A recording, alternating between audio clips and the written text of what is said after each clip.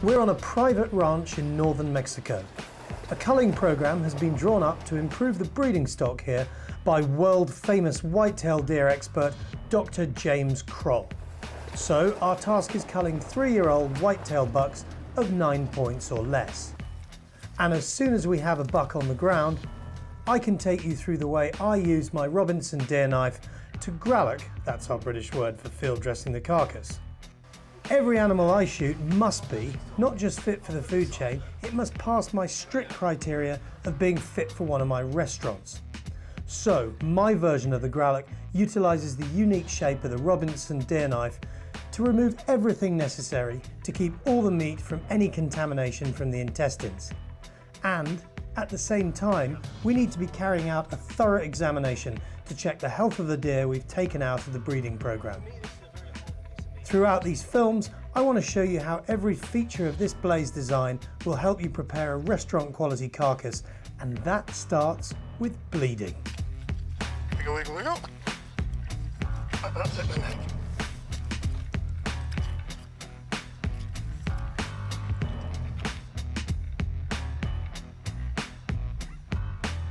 Your Robinson key points are: work clean, let gravity help you, use anatomy as a guide and let the animal guide you to what you have to do, and use each feature of the blade in its proper way as the design intended.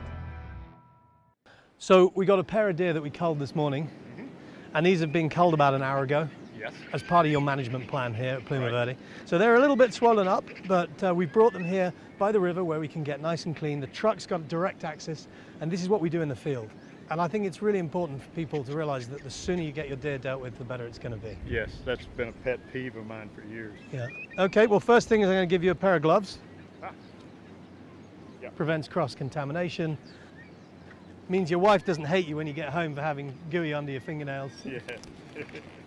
Okay, so first step, always lift that front leg, and then I feel here, right, for that notch, where all that little swirl of hair is for me. And then I put the knife upwards and I just push and wiggle. And if I wanted to get it in further, the knife will keep going because of the lack of guard. Wiggle, wiggle, wiggle. I really like about it. And then we reverse it and we unzip right the way down there, like that. Just like so. And he's bled out into his chest cavity. Yeah. So there's no blood really flowing, but that's all right. So I'm now going to just, you can see this deer is muscling up for the rut. Oh yeah. And now this is the important part. So I pull really hard. Here's the windpipe, the trachea, and behind it, the esophagus. And what I do is I squeeze back any goo, like so. I can cut that off, like that, you see. Make a little cut in it, like so. And once more. And now that is a done deal. You see how I pull it out like that? Yeah. And now we've got no chance of anything going nasty. First thing I'm going to do, James, is I'm going to hock him and just cut down about 3 inches. Same on the other side. Okay, give the knife a little wash, keep it clean. If you don't have access to water, I'll often just give it a little wipe on a clean piece of fur, just to make sure there's no physical contaminants on it. Okay, so the next thing we're going to do is I'm going to stand on his back legs. Yeah, because he's pretty stiff up. Yeah, and that now means I'm completely hands-free, and I've got, this is one of the best tips for doing a deer you can ever have in your life, is standing on the back legs, get the instep of the foot on there, and you've got him upright. You got control of it. Yeah. So now what we do is we reach down, grab his willy, be really careful with a blown-up deer, and you see how the knife, the angle of the blade there catches around and really assists you in this process. And straight down there. There we are. And now I'm going to ask you to grab that leg and roll it to just that position there. Okay? So now I like to take a straight cut down to his anus, like that. And then I'm going to go in above, and what I'm going to do is find that little notch there. Because now the knife goes in, and then the other side, like that, and it goes just straight round. Just check that's all clean all the way around. Yep. Now, I'm going to step on these legs. Again, here's the important bit. When a deer's had an hour and it's warm and he has inflated, and it happens everywhere, it's easy to do on a deflated deer. Here's the secret. Most people, the first stick is when they puncture the gut. And the secret is to do it right down here. I'm going to limit the distance the knife can go in, and I'm going to shove my fingers in like so. And the gut's going to want to come out. So I'm going to put my finger under the knife tip and unzip. Can you hold his legs vertically for me, please? Sure. This way I can follow the line precisely without puncturing the gut. Well done. Not easy. I'm going to make a little cut in the notch of the cartilage here, and that's my guide for where the cut's going to go. When it's all blown up like this, the best thing you can do, take your knife and we're going to vent in. I'm just pushing the air out of a tiny hole which will seal itself up again immediately. And that's that. Everything left in there now is food and corn and natural fodder, etc. Push the knife blade in now, and in a lovely clean movement, unzip to join the neck. And now a guideline cut straight down the sternum.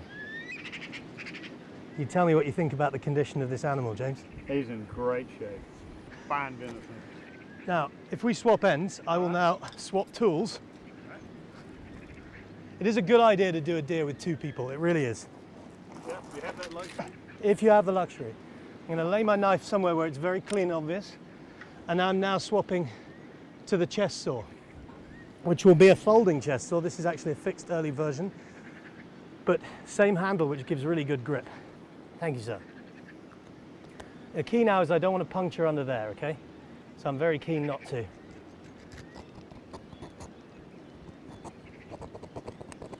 Okay, good. Now I can get, now I'm in the lungs. There's no danger. It cuts beautifully on the pull stroke. Lovely. Yeah, I noticed the teeth on him. They're perfect for that. It really works well. I've used a lot of saws that just don't cut. Oh, they're horrible. And they're horrid. So we're in a great place now, James. This is, Oh yeah. we're in a happy place. Job done now. We're in a happy place. We're on the home straight. So tidy up there. And what I'd like you to do, sir, if you don't mind, is to just lift up 18 inches or so using the handles I've made on the back of his leg. All right.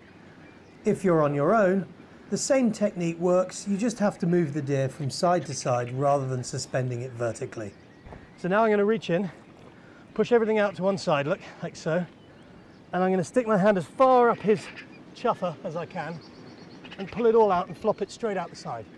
And any poo like that that's visible, and you know what I'm going to do? I'm going to change my glove because I got goo on it, and we want to be religious about hygiene. Very much so. Okay, so now what I can do, thank you sir, is I'm going to start taking the diaphragm here. So I'm going to clean the animal and cut the diaphragm nice and neatly on that side. I'm going to bring everything over this way and do the same on this side. Like that. And now, now I'm going to pull everything forward.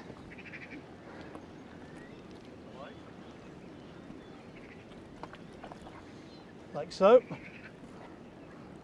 Either side, quick cut, walk backwards. Et voila.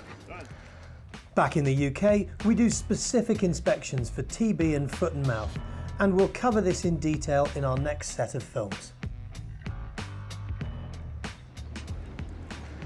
Let's have a look at him.